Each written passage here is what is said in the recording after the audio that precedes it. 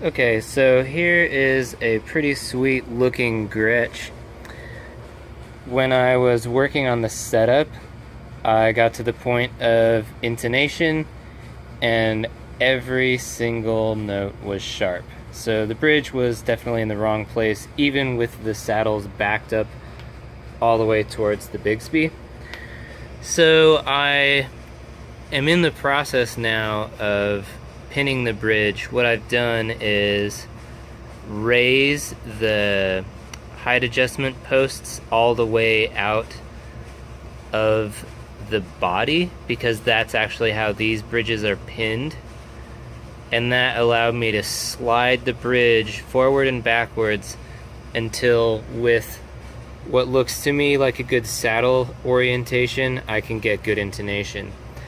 The problem I run into is, as you can see here at the base of the bridge foot, there's a little lump in the paint, and that is where the bridge was threaded into the body. If I scoot this bridge to the point where I feel like my intonation is fantastic, I actually expose the original mounting holes on both sides.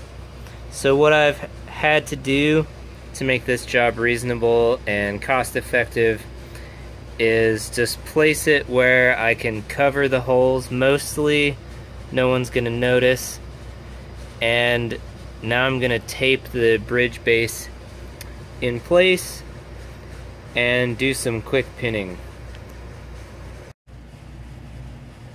Okay, so I removed the pick guard to make this easier on myself, and I've got the bridge where I want it. It intonates well. I've actually done the whole setup action-wise at this point to make sure that I will have good intonation with the string height I want and the string gauge that I want.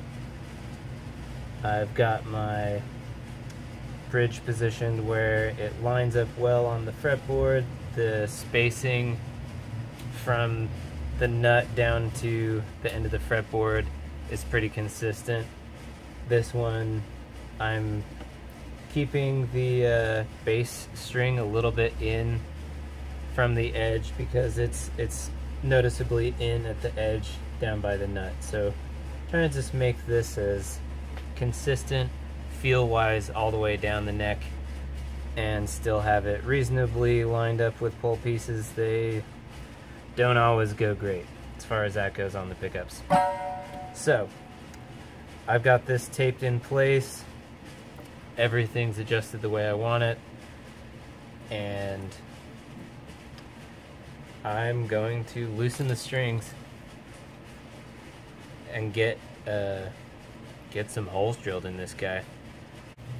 Alright, so this job is one where cost is a concern. It's not a super expensive guitar and we want to get it out fast. So the optimal way to do this would be to remove these, use that as a template, drill the hole, tap the hole, screw these back in, and that would be more time consuming, and I don't even have the right tap for these. So what we're gonna do is go ahead and drill just next to these so the height adjuster nuts will cover the pins. I'm just gonna go through with a 1/16 inch drill bit, and then I'm gonna use my cutoff wheel on my Dremel to cut small sections of a 1/16 inch drill bit because they're super cheap, and use those as my pins. They'll be hidden, and there's no getting around the fact that we're modifying a guitar. It's no longer original. Anything you do is changing the guitar. So in a situation where cost is of concern and we want to be timely, it's always important to pick whatever route you think is best and go for it. So I've got here 1/16 inch drill bit. I'm going to be using these as a reference point for being relatively square to the top on here when I'm drilling. And here we go.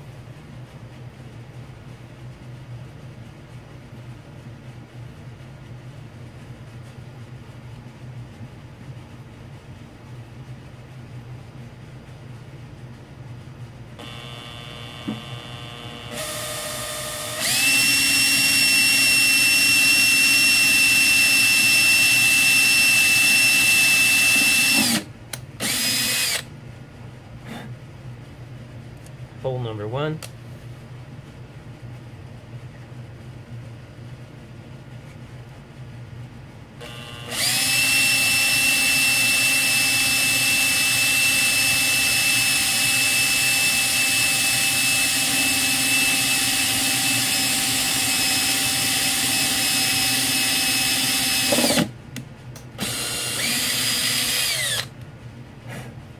Hole number 2.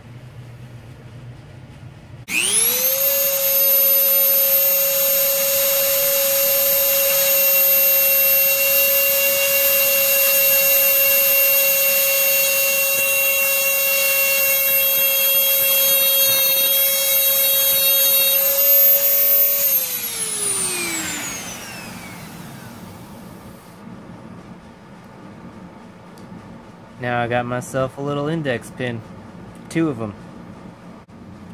It's worth kind of cleaning the burrs off of these after you cut them.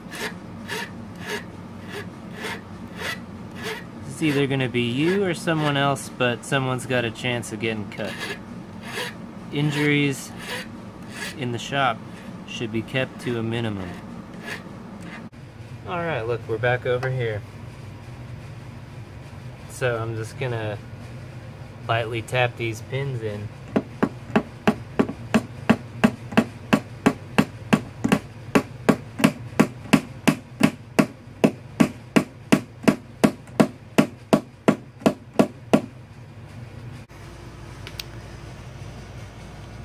And there's what those pins look like when they're installed.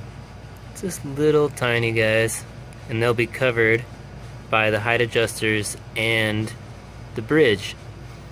So I'll go ahead and cut the height adjuster posts real quick here and string it back up and finish my setup. So a lot of people complain about stringing up Bigsby's, saying it's super hard. It's actually not. You'll be fine. And I wanted to show how I deal with that. So when I string up Bigsby's, I will grab the ball end of the string flat side so it's easy to hold, and then I'll just put a little curve into the string. Then I can come down here, put it under the back there, put that on the pin, and it's ready to go. The other thing I really find helpful on Bigsby's is stringing the 1st and 6th strings before you proceed to the other ones, because then you can kind of even the tension on the tailpiece and make sure it's straight. Alright, so I just strung this up. Check to see that it's in tune. And I have not touched the bridge, so we're just going to see if it stayed in place. I'm looking at my strobe tuner. That is right on. That is right on.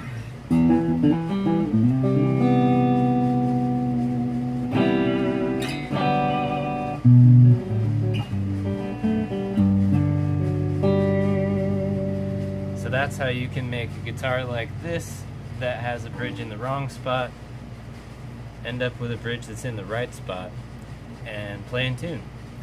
And you know, like I mentioned earlier, it's important to consider, like, this guitar is probably never going to be a super valuable collector instrument or anything like that. This is a guitar that's going to be owned by players, and it's important for a guitar player to have a well-playing guitar.